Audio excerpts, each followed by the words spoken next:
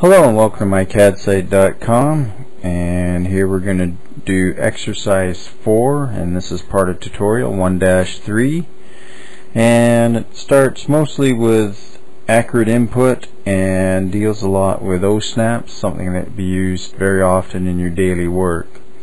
So we're going to start by drawing the triangle at the bottom, and what we know is we have a line that is 2.5 units long and another line that goes up at 20 degrees and a third line that is vertical.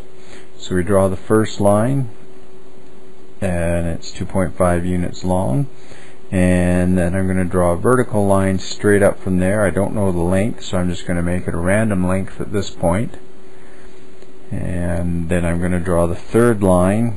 And once again, I don't know the exact length, but I do know it's at 20 degrees. So I'm going to draw that line now, starting at the left end point, and draw it at, say, 5 units at 20 degree angle.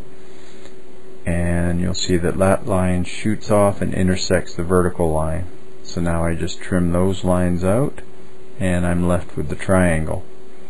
And that's a good exercise on just using the information that's given you, in this case a length and the angle, to draw a full triangle.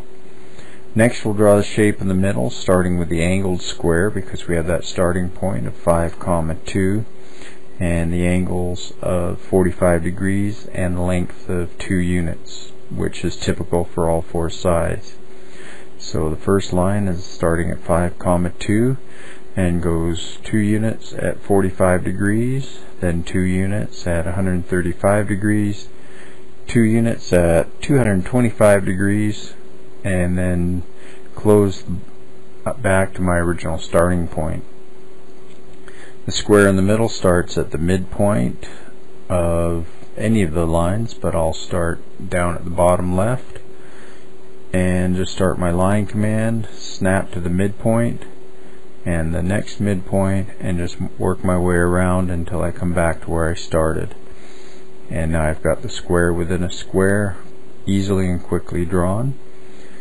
Now to get the shapes at the right, I have the information for drawing the vertical line, and that goes from 8, 6 down to 8, 2. And I know that the circle is at the midpoint for its center, so I will start the circle command at that midpoint with a radius of 1, and then just draw 2 lines from endpoint to midpoint, and from the top of the line endpoint to the next endpoint. All very common and very useful commands in this exercise. Thanks for watching.